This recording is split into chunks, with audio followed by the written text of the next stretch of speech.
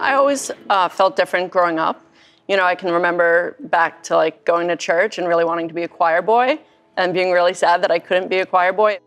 When I got to high school and sort of really unexpectedly fell in love for the first time, then it was just akin to like a black hole because I didn't really know.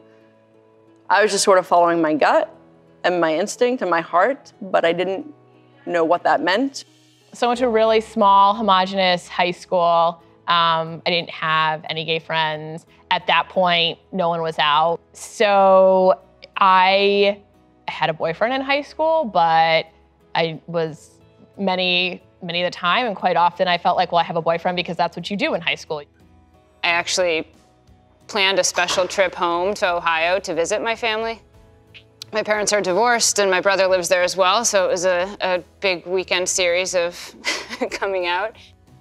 I decided to come out via letter, and my friends in college were super accepting, but it wasn't the case back home. So when I went home for Christmas, my sophomore year after having written the letter, one of my employers at the time told me I could no longer work with children.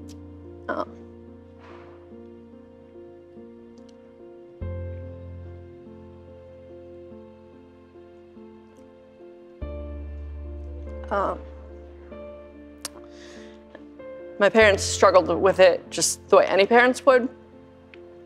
And I had siblings that were super supportive. So they helped me kind of fight that fight.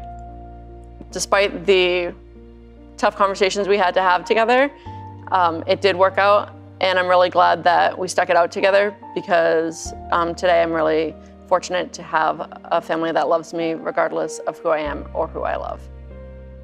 So I think for me, coming out, it was just one part of my life where I came out, but it has given me the courage and the comfort over time to just figure out more and more about who I am and to accept that I'm ever evolving. I think it's given me more confidence to be more vulnerable or more honest in other areas of my life and maybe worry a little bit less about what people think if they don't like it. What I would tell someone is that it's really not always easy. People are going to surprise you, and it's really important to find community. All the risks are worth taking, and it's the only way to feel authentic, live your full life, have fulfilling relationships.